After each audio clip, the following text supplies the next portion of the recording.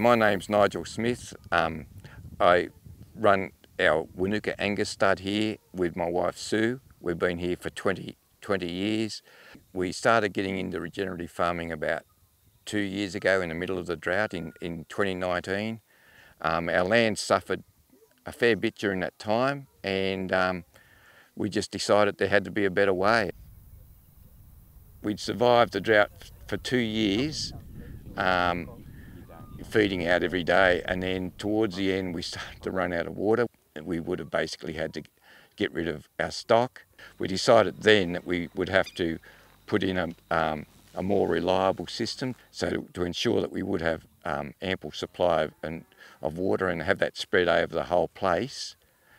We put in a new bore, a solar powered bore, and a more expensive trough system. We built a leaky weirs. The whole idea of that is to slow the water down, retain it within the landscape. It also stops erosion.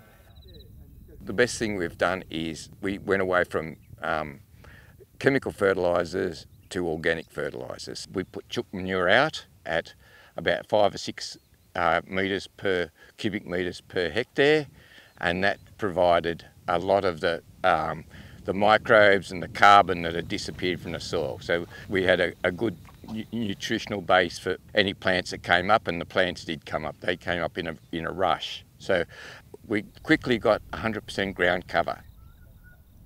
The next strategy after that was start subdividing some of the paddocks into smaller paddocks, so we could rotationally graze our cows to give each paddock a longer resting phase.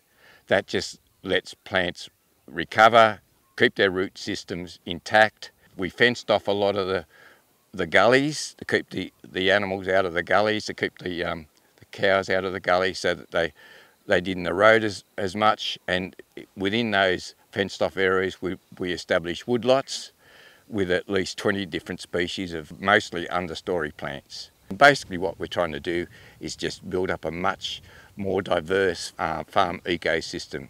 So biodiversity, if you like, is the key to our farm operation now.